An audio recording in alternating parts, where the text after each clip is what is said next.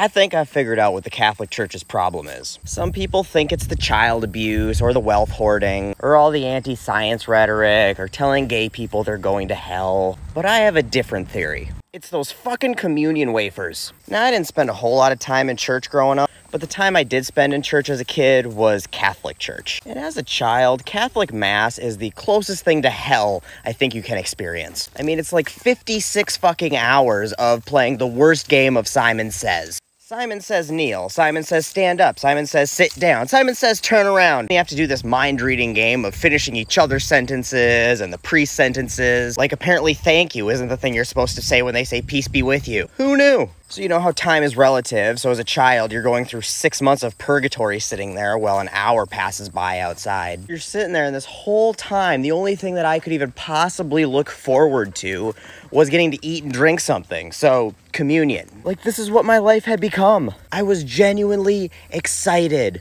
for a cracker and some grape juice. And then I get up there and they hand me this little styrofoam fucking disc. And I'm looking at this thing and I'm like, this is just symbolism, right? Like, we don't actually eat these, do we?